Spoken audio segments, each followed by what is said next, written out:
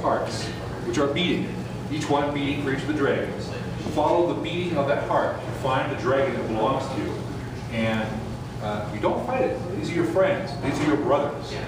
But they're trying to kill you. So you have to dodge, weave, and duck your way into where they are, so you can find the opening to give them their heart back and restore them to health, to life. Restore peace to the valley.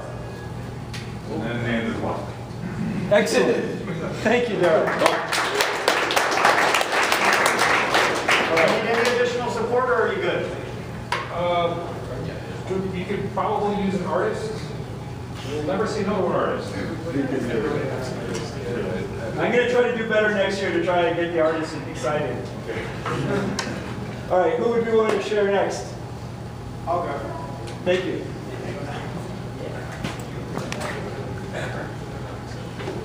Okay, so our idea is that it's going to be a text-based game, and the concept is that you are the head, like you're the computer, and you're the head of a hospital wing spaceship.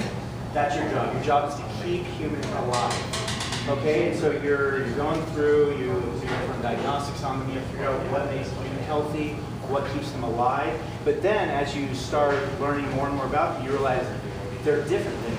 They're different from a computer. A human is inherently different. What is it that makes a human inherently different from a computer?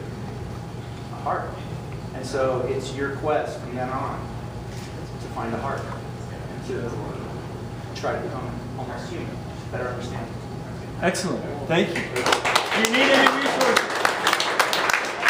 Do you guys need any resources, any other particular skills on your team? They don't know yet. We don't know. All right. Thank you. If there are people wandering lost. Yeah, there's people wondering lost. We just lost it. All right.